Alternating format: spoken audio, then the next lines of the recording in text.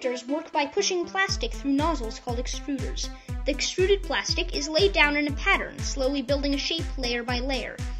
3D printers allow for modeling, creating, and collaborating. They make learning how CAD programs work much easier and creating models much more fun. But how can we tell the 3D printer what we want to print? Tinkercad is an easy, simplistic way to put your ideas into 3D designs. It is an online CAD program from which you can download your models into printable STLs, the type of file that 3D printers can read/use.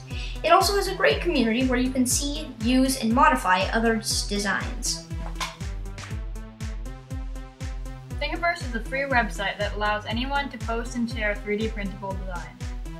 Anyone anywhere can download a printable file as long as they have an internet connection.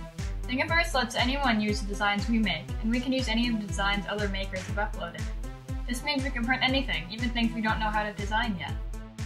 I can design something here in Berkeley, and then upload it and share it on Thingiverse, and then somebody else can see my design, and maybe they see a way to improve it. So they download it, they improve upon it, they upload it again, and then somebody else might see our design, and then they can download it and print it, benefiting from the collaboration of two people they've never met and who have never met.